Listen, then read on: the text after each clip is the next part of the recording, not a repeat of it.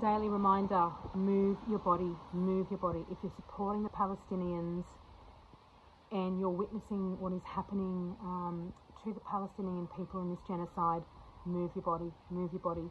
Move the discharge out of your body. Don't allow it to get lodged and locked in.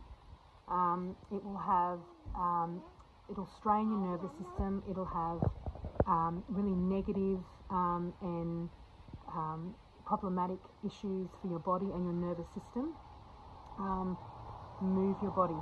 On another note, I just want to make it really clear that if you are still hanging about on my pages or in my world, and you still are telling me, or still have the opinion, maybe you're not telling me, that Israel has the right to do what they're doing to the Palestinians, that it's about Hamas, that it's too hard or it's too complicated or you don't understand it, yeah, get the fuck out of my life, because it's a line in the sand drawn for me.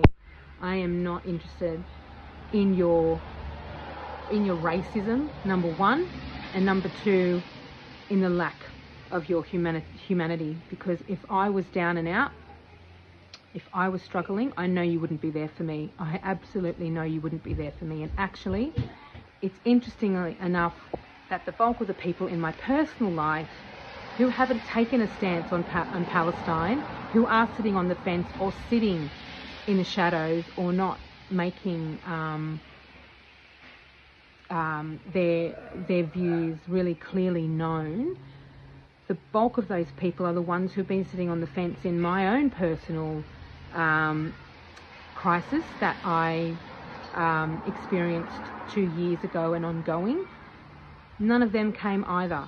So from experience, if the people in your life are not speaking up about the Palestinians and seeing any issues with this genocide, then they're very likely, in your times of need, not going to be there for you. So I just see this as a really great opportunity to cut them out.